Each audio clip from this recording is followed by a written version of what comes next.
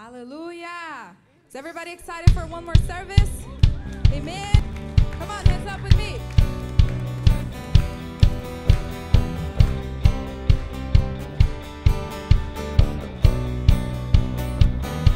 Sing. Break of day, in hope we rise. We speak your name. We lift our eyes, tune our hearts into your beat. Where we are, there you be, with fire in our eyes, a light's alight, your love untamed is blazing now. The streets will glow for every bright, your glory is breaking through the night. You will never fade away, your love is here to stay by my side in my life, shining through me every day. You will never fade away, your love is here to stay by my side in my life, shining through me every day. Come on, like this. Hey.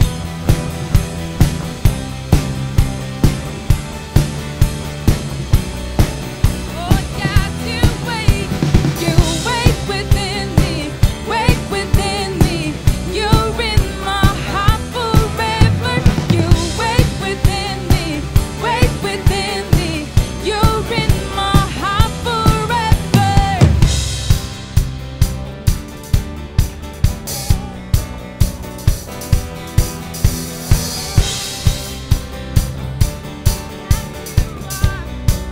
With fire in our hearts, come on. With fire in our hearts, a light, some light, your love untamed is blazing now. The streets will glow for every bright, your glory is breaking through the night. You will never fade away, your love is here to stay by my side in my life, shining through me every day. You will never fade away, your love is here to stay by my side in my life, shining through me every day.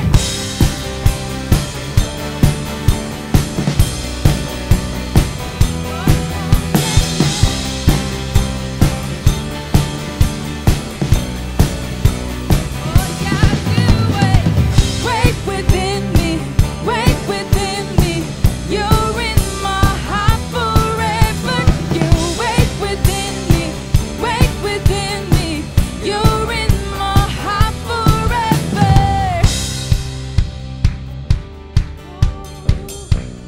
Do you believe He's with you forever? Do you believe He's here right now? Right? So we sing forever, forever in your love. Forever, forever, forever in your love. Forever, forever, forever in your love. Forever, forever, we're forever in your love. It's forever, forever, forever in your love. You will never fade away. Your love is here to stay by my side in my life, shining through me every day. You will never fade away. Your love is here to stay by my side in my life, shining through me every day.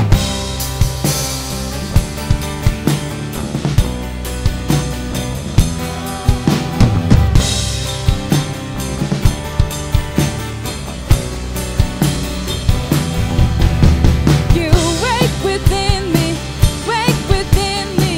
You're in my heart forever. You wait within me, wait within me. You're in my heart forever. Now, normally our messages are a part of a series, but today's message is just a standalone. And what I want to talk to you about today is I want to talk to you about your happiness immune system. I want to talk to you about your happiness immune system. I think that more people would take advantage of their happiness immune system if they knew that they had it, because it gives you the ability to find happiness in things that you wouldn't think you would otherwise. So go with me to God's Word. We're going to start off in the book of Philippians. I'm going to read some passages or some scripture verses here that you probably have heard before. Philippians is in the New Testament. For those of you who aren't familiar with the Bible as well, the rest of us who grew up in Vacation Bible School where we had to memorize them. It's toward the end of the New Testament. It's right before Colossians. If you see Matthew, Mark, Luke, and John, those are the Gospels. Just go past those a little bit further and you'll find the book of Philippians. It's a letter written by a guy named Paul to a church, a group of people who are newly followers of Jesus in the city of Philippi. I'm going to read to you verses 11 through 13. He says this to them. Actually, I'm going to back it up to verse 10. I rejoice in the Lord greatly that now at last you have revived your concern for me. Indeed, you were concerned for me, but had no opportunity to show it.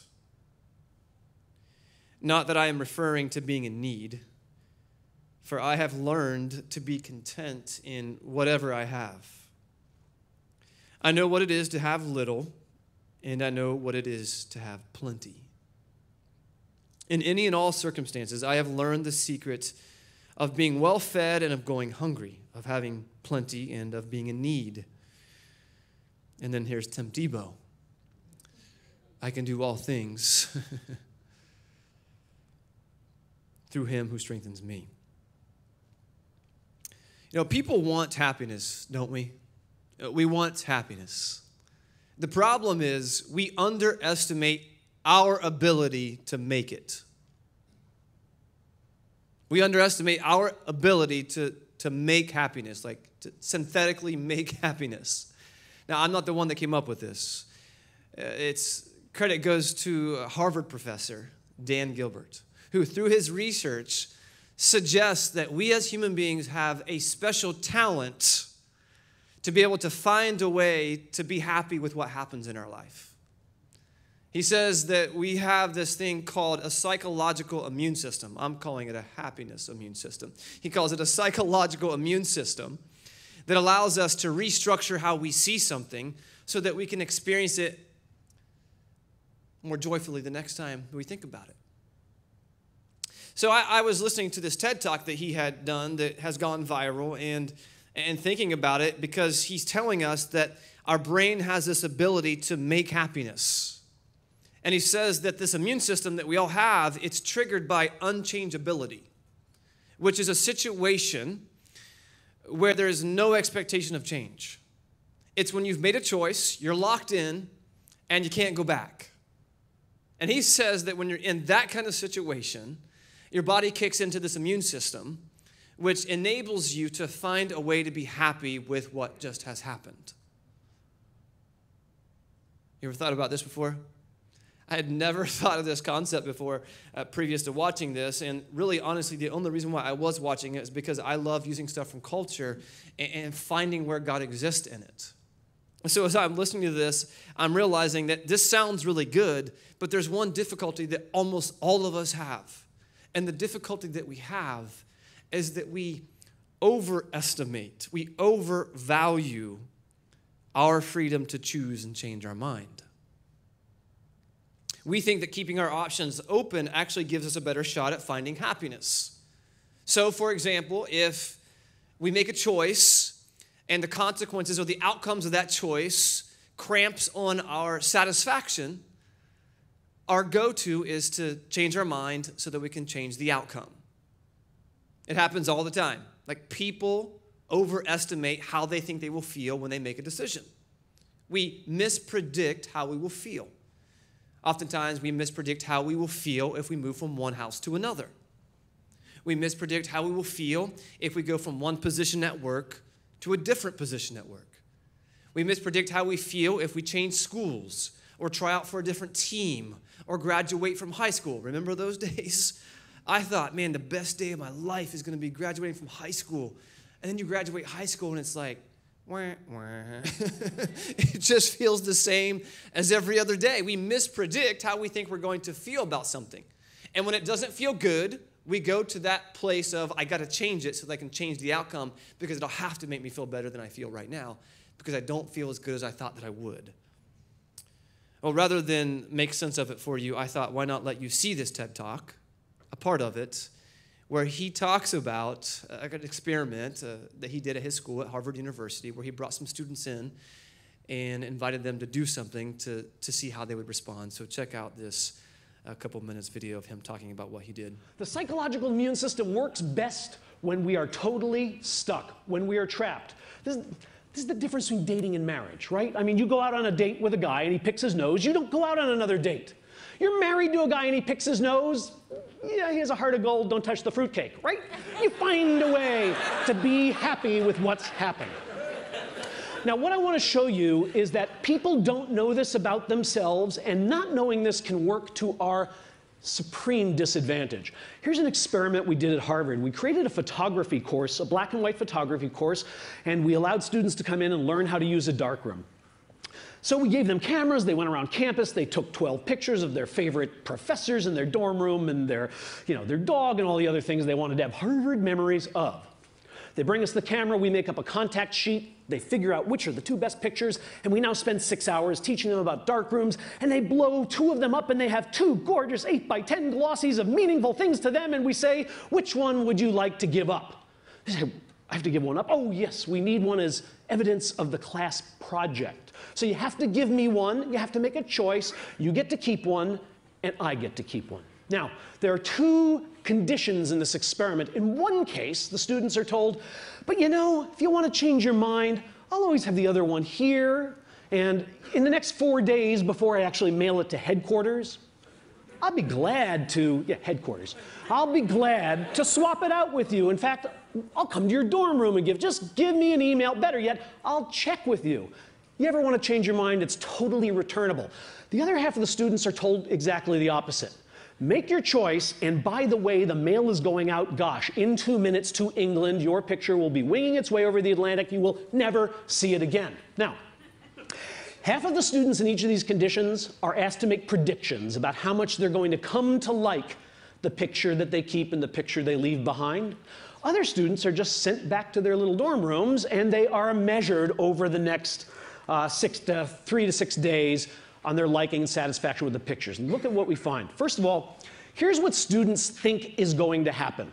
They think they're going to maybe come to like the picture they chose a little more than the one they left behind, but these are not statistically significant differences. It's a very small increase, and it doesn't much matter whether they were in the reversible or irreversible condition. Wrong-o. Bad simulators, because here's what's really happening, both right before the swap and 5 days later. People who are stuck with that picture, who have no choice, who can never change their mind, like it a lot. And people who are deliberating, should I return it? Have I gotten the right one? Maybe this isn't the good one. Maybe I left the good one, have killed themselves. They don't like their picture, and in fact, even after the opportunity to swap has expired, they still don't like their picture. Why? Because the irreversible condition is not conducive to the synthesis of happiness. So here's the final piece of this experiment. We bring in a whole new group of naive Harvard students, and we say, you know, we're doing a photography course, and we can do it one of 2 ways. We could do it so that when you take the 2 pictures, you'd have 4 days to change your mind, or we're doing another course where you take the 2 pictures and you make up your mind right away and you can never change it. Which course would you like to be in? Duh! 66% of the students, 2/3, prefer to be in the course where they have the opportunity to change their mind. Hello? 66% of the students choose to be in the course in which they will ultimately be deeply dissatisfied with the picture. Because they do not know the conditions under which synthetic happiness grows. That's crazy, isn't it? He talks about how our economy thrives on giving you multiple choices. I immediately went to the grocery store and to the cereal aisle. Anybody else? I mean, go down the cereal aisle. It is overwhelming. It's overwhelming. Like, why in the world would we have to have so many different kinds of cereal? And then you go to your local market, whether it's Publix or Walmart or Winn-Dixie, and they all have their own version of the brand name versions. And they have all these versions because they want you to come and try this cereal and think, well, what if I like that one better? Then you come back and you try this cereal and you think, well, that one tastes good, but what if I like that one better? And just keep bringing you back and bringing you back and bringing you back. Like, that's the way our economy thrives, is by giving you multiple choices making you believe that there's a better one out there. You ever go to a restaurant with someone and they always choose the same thing? You get annoyed by it, don't you? You're like, why don't you try something else? There's all this stuff on the menu. Why do you try something else? And the person who always eats the same thing always feels the same way. Satisfied. While you sit there and you look at your menu and you're thinking to yourself, well, that looks good, but man, that looks good too. And I'm not sure about that one. And I don't know which one to get. And then whatever you get, you don't like it because you regret that you didn't get the other thing. Some of you fit into these categories. That's who you are. Now, I'm not saying, and neither is Dan saying, that you shouldn't have a choice. Because some choices lead to a better future. Like, we all have choices to make. But I think if we're honest, I don't think our struggle is with limiting our choices as human beings. I think our struggle is with limiting our God-given ability to find happiness in the choices that we've made. I didn't call Dan and ask his permission to do this. So if he watches this on YouTube, then I have no idea how he found it. I did not ask his permission for this. I don't know how he believes. But I believe that what he's talking about is a part of God's design in us. And so that's why I wanted to take what he said and help make sense of it with you. Because I believe that the Apostle Paul gives us an excellent example of how this plays out in our life in his letter to the Philippians. An excellent example. Paul is writing from prison to a group of Jesus followers who have been faithful to provide for his needs. And he tells us in his letter, I want nothing more than for those of you who have become followers of Jesus to live daily with greater godly wisdom. That's all he wants, is for them to remain followers of Jesus and to bring some more followers of Jesus into this life, for them to be transformed every day and grow in maturity of those who reflect Jesus. That's what he wants for them. And so that's why he writes the letter, is because he wants their faith to grow and to continue. In chapter 3, verse 1, he gives them this imperative. Rejoice in the Lord, he says. An imperative to rejoice. He's telling them, I want you to be glad in God. I want you to be happy in your connection to Christ. He's telling them, be happy, like rejoice in God. But then immediately after that, he does something a little bit strange. What he does is he begins to warn them to steer clear of this description of these people whose confidence is found in their resume, the things that they've done in their lives and their abilities and the things that they can accomplish. And then if you know Paul, he's always confronting. I believe I'm more like the Paul type, who I say something and you look at me like, Coy, did you just say that? Like, he's not afraid to confront. And so Paul confronts everyone. He says, listen, if anybody has impressive credentials, it's me. And he says, me. Because when it comes to God's people, the Israelites, I am pure pedigree. And when it comes to the law, if you know Paul's story, he says, I'm devout. When it comes to the purity of my religion, I am a fiery defender. We know what he did to the people who were followers of Jesus. He says, when it comes to listening to and following the words of God, I am meticulous. However, the gains that I have had and the gains that I could have because of those things in who I am, my resume, I have thrown them out as options because I have chose to own only one. In verse 8, he says, I regard everything as loss. Everything. God, pay attention to that word. He says, I regard everything as loss because of the surpassing value of knowing Jesus Christ, my Lord. And then in verse 8, he says, it's because of him. It's for Jesus' sake that I have suffered the loss of everything. And I consider it, or I regard it now, rubbish. Now, that may not make any sense to any of you because you're looking at me like you don't understand what I'm saying. Like, take everything that you have, all your securities, all of your wealth, if you have any. I don't, but I'd love to have some of yours. Take the things that you love about your life, your boat, your house, your car, your security, like knowing that you're going to have a future, thinking that you have people who care about you and love you and are around you and don't want to throw you in prison. Take all those things away from you. And Paul says, I consider those as rubbish. I don't even care about those things. So that I can gain Christ. So that I can gain Christ.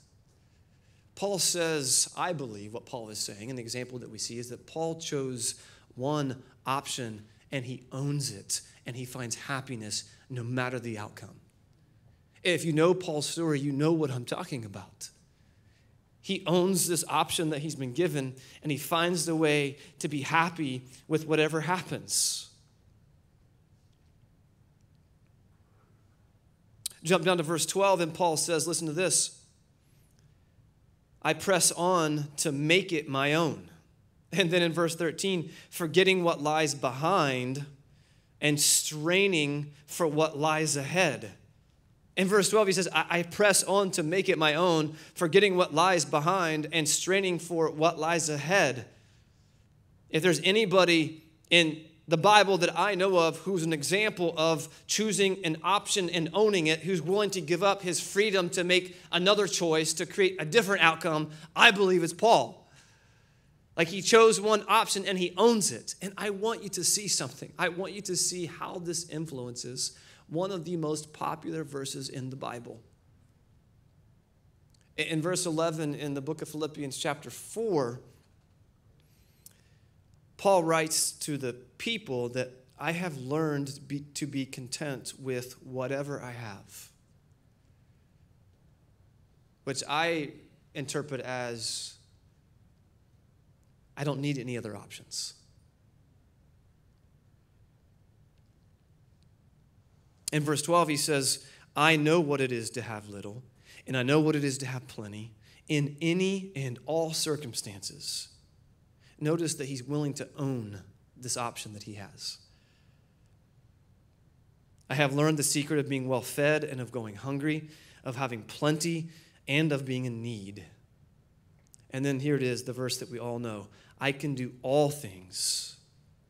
I can own any option that God gives me through God who strengthens me. Do you see it? Paul says, I don't need a different option to create a different outcome. This is a man speaking from prison.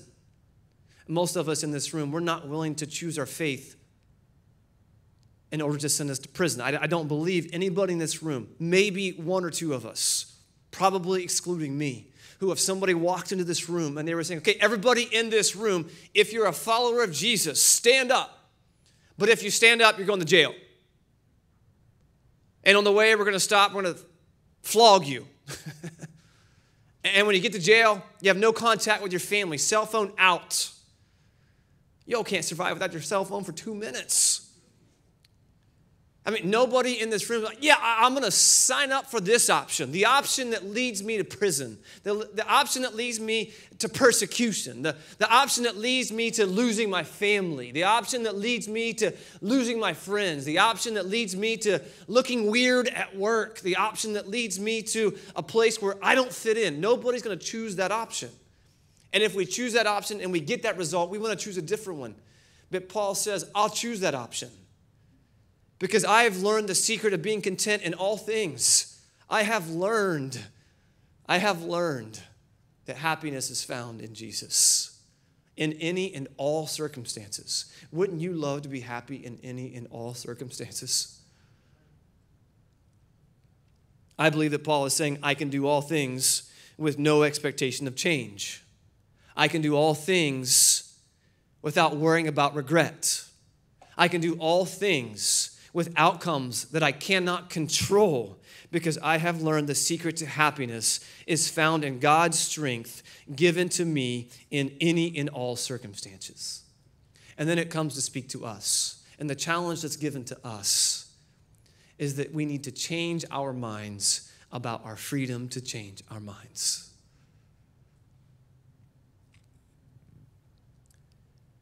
And I think when we do, it will influence so many options that we think we need to make. And for some of you, it will influence how you date.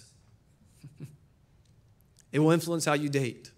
Young people in the room, I see some of you out there, but you don't have to be young to date.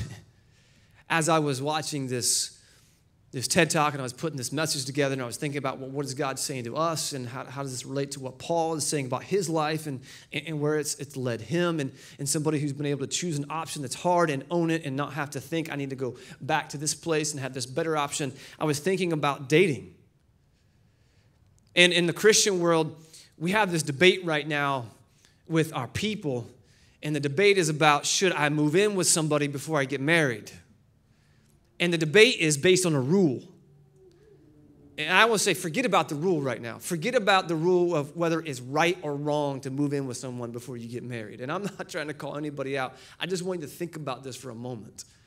How this plays into our culture that we live in today, because what's happening most of the time is we are moving in together before we get married. But why are we doing it? To keep our options open. We're not willing to make that commitment to say, you know what, I'll choose this option and I'll own it. We want to choose that option without owning it. We want to bring you and say, you know what, come into my life right now, but I want to keep my options open. So if you move in with me and we don't get married, then I can kick you out and I don't have to pay all those bills I would have to do if I got married to you. And I think it's messing with us as human beings. I think that's a big reason why we as a culture are struggling to even get to the place where we value marriage anymore. Because we actually think that moving in with someone helps us decide whether we'll be happy or not. But in reality, I think what it's doing is putting us in a position where we're not able to find happiness. Because whenever it doesn't satisfy us, we know we have an option, so we choose a different one. And we choose a different one. And we choose a different one. And we choose a different one. And then when we finally choose the one and we get into marriage, then we're used to choosing a different one and we don't know what to do. And so we get divorced. And trust me, I'm not saying that because I am judgmental. Brooklyn could tell you I'm not a judgmental person. I'm just not. But do you see it? When you choose it and you own it. Brooklyn and I got married at 19 years old. She had to choose it and own it, or she wouldn't be married to me anymore today. I wish I was perfect. That's what my family called me growing up, Mr. Perfect. But she'll tell you that I'm not Mr. Perfect. And because we made that decision in that day at 19 years old where we couldn't go through all those options, I think God saved me from having my wife not be someone who would just want to throw me out for someone else. But for some of you, when you can change your mind about your freedom to change your mind, it will also influence how you choose a major. I've done young adult ministry at different churches, and there's a common thread that I've been seeing through our high school graduates going into college, and I think it's confirmed if you go to talk to any college around, is that most students are taking longer to graduate from college than it's actually required. It's the strangest thing. And as parents, I don't think we love that. Because it costs us more money. And the colleges love it. They want you to go to school for a 4-year degree and get out 6. That's what they want. But the reason why people are going to college that it should only take 4 years and getting out in 6 is because they can't decide what major they want to choose. They can't figure it out. And they go to college and think, man, I don't know what to do. And they give you this catalog, and you start thinking to yourself, what thing would make me happy? Like, what job would make me happy? I don't know. I'll choose communications or business. Or I'll just be undecided right now. I think the average person that goes to college changes their major at least 2 or 3 times.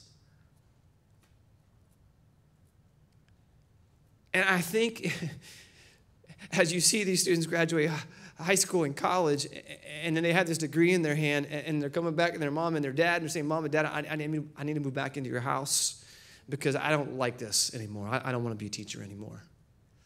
They've never gotten themselves to the place where they could say, I'll own this choice. And so they keep chasing for that happiness. Some of you in this room, it will influence how you work. It will influence how you work because you go to work and you don't like the work that you do. But it's the job that you chose. And so you go to work every day thinking, I wish I had another job. I don't like the people I work with. I don't like the work that I do. I don't like where it's located. I don't like the drive. I don't like anything about it. I just wish I had another job. And you might be the person who's changed jobs 10 times in the last 3 years because you can't find a job that you like. My dad was a school bus driver most of my childhood. And this is one thing I think I respect the most about my dad.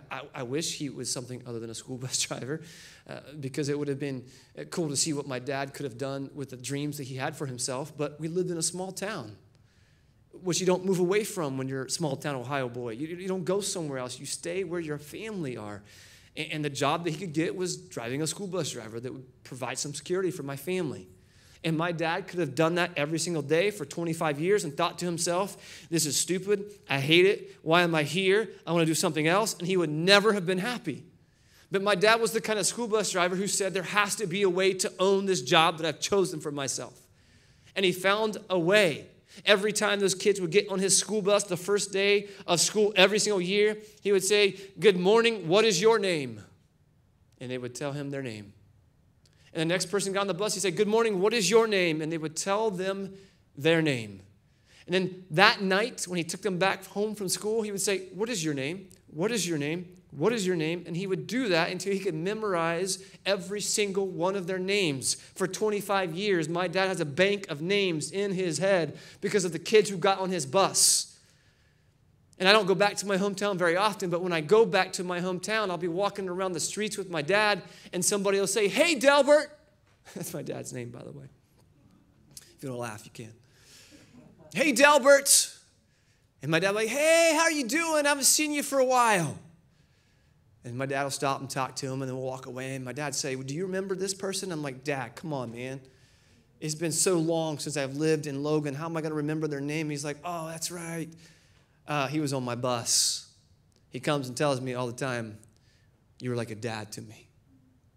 That's owning something.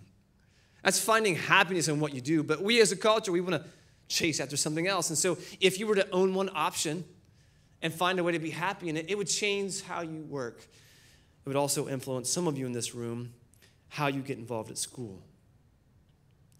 Without owning an option, I'm convinced it's difficult to find satisfaction in the outcome, because this constant drive to chase after something that's better leads all of us to sacrifice things of real value.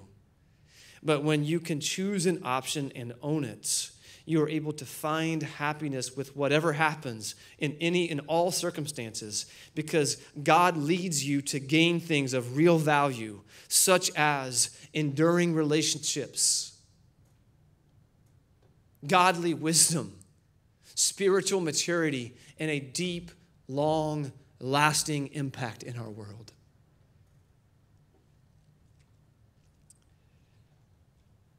I think about my trip to Ohio a couple of weeks ago, and we went to see the caves. Old Man's Cave is where we went. That's my hometown, spot that everybody knows about, the Hocking Hills. And I didn't even know what created the Hocking Hills. I guess I skipped that part in school history when I was growing up. And so we were there, and we took our kids, and we would take them to these spots where these caves have been formed, and there's one cave on the side of it looks like a face of an old man. And we set out to just go to a couple spots, and we ended up walking 3 miles one way, and half of the group could not walk the 3 miles back. So the ones in the group who have been running like fools, training for a marathon, were said, well, we'll run back and get the cars and come back and get you. So we ran 3 more miles to get the cars and come back. But along the way, we would stop and we'd read the signs about Old Man's Cave and Rose Lake and all the places I used to visit when I was a kid, and I didn't even realize what happened. It was water that created the caves. Water. Water. Dropping onto this ground makes no impact if I take the same drip of water and move it over here, and move it over here, and move it over here. But over time, water that drips in the same spot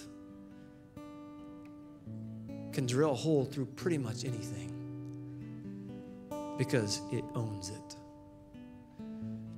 And I really feel like God was giving me this word to tell some of you tonight. Stop chasing after the thing that you think is better, but to own the option, the person, the place, the career, the school, the team, the friend, the colleague, the boss, the city, the town, the neighborhood, the house, the car, the resources,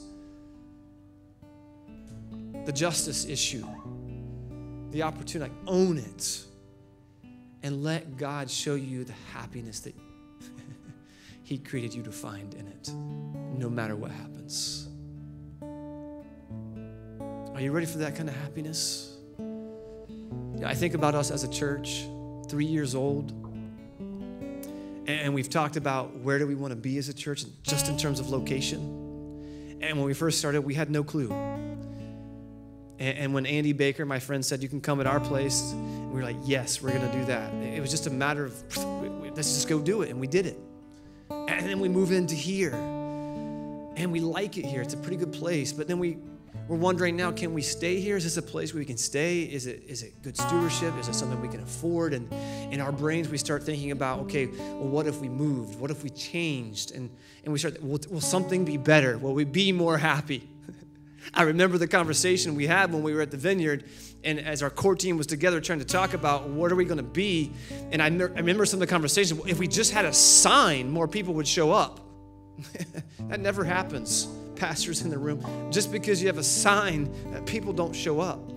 But I think a little bit in our brain, we think if we just had that, then we would have the happiness that we want. And God says, it doesn't matter where you are. If you are with me, I'll give you the strength and enable you to find happiness in whatever you're doing. School bus driver, volleyball player, stay-at-home mom, retired senior, former pastor, student who hates going to school. You can find happiness because that's the way God created you. So stand with me. What I want to do is I want to pray for all of you, that you would find that inner strength that God gives you to own the option that you know God is calling you to take. And some of you, you're already in the option. Like you've already made the choice, and God is saying, own it. We have friends here who just moved from the west coast of the U.S. They have to own it, or they'll always be jonesing for the better weather out west. It doesn't get hot and wet like it is here, although I prefer that over the cold, dry. But some of you need to own something in your life right now. You need to own your marriage and the person who's in it. You need to own your job and realize the impact that you can have doing that job well, the way you're doing it right now. Some of you as students, you need to own your school. Like, this is my school. Like, this is my school. I don't care what anybody else says about it. Like, this is mine. Like, this is where I go. And I will own every second that I'm here, and I will make it the best school it could possibly be because I was here and I was a part of it. You will find happiness in doing that. I guarantee you, students. If you're the kind of people who go to the classroom and say, I'm going to own what the teacher teaches me. I'm going to own that. You won't go to class and put your head down and be like, this is horrible. I want to go home. Mom, Dad, why can't you homeschool me?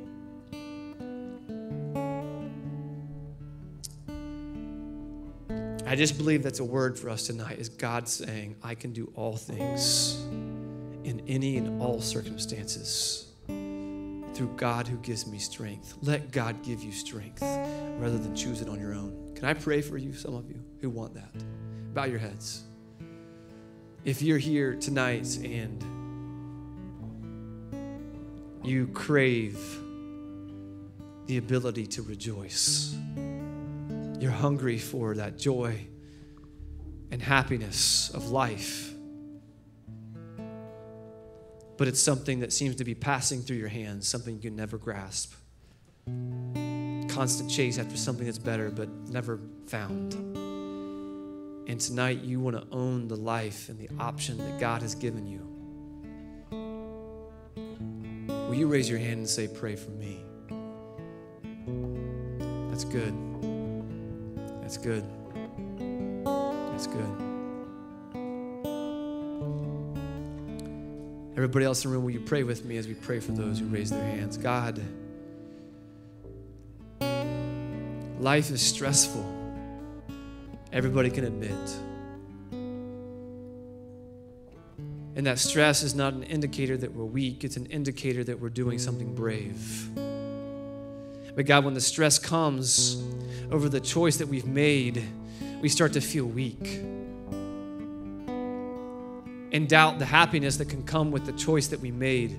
Maybe a move across the country, maybe a move across the street, maybe a move into a new school. We're doubting it. God, let us own it.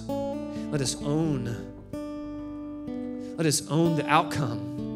Because you say no matter what happens in our life, you're the one who brings good things out of bad things. It doesn't matter what happens in our pain, in our hurt, in our destruction. So be with those who raise their hands and let them own what they know they need to own, no matter the outcome. Help them find joy and peace and happiness and strength and courage. Let them be those who walk through this life letting others know how happy it is to be one who follows you, because we can't predict and control the outcomes, but we know that you will always bring joy in our spirit.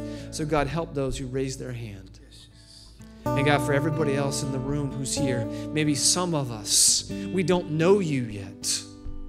Let us pray this prayer for those of us who want to know you. God, we have all fallen short of the expectation of how you created us. And we've made some sinful choices. But God, we know your grace covers us and forgives us. So God, forgive me of all the ways that I've fallen short, and lead me in a direction that is full of redemption. In your name we pray. Amen.